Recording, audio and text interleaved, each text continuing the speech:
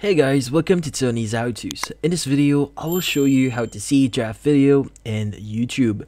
But before we start, hurry up and check out our latest offer just under this video. So let's get started.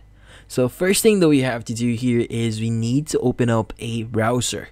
Now in this case, we want to go to youtube.com and just basically log in into our account. Now once you've done that, the next thing that we want to do is you want to select your profile icon at the top right. Now from here, you could go ahead and click the option that says YouTube Studio. Now for mobile phone users, you need to install the YouTube Studio mobile application, but the steps here are pretty much the same moving forward. So go ahead and click on YouTube Studio.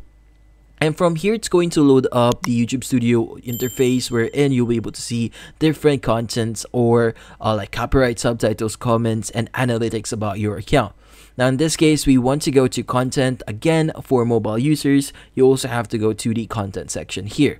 Now from here, what we need to do next is we need to click on the filter option here.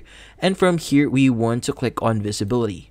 Under visibility, we want to choose that says draft here and just hit on apply. Now once you click on it, all of the draft videos that you have on your account will now be available to you. Now in this case, if you want to edit your draft, just click on the edit draft option here. Now if you want other options here, just click on the three dotted icon here. And from here, you have the option to download, delete forever, as well as edit title and description. And that's about it. So thank you for watching. If you have any questions, feel free to ask in the comment section. If you enjoyed this video and found it helpful, you could use the link in the description to subscribe. See you in the next video.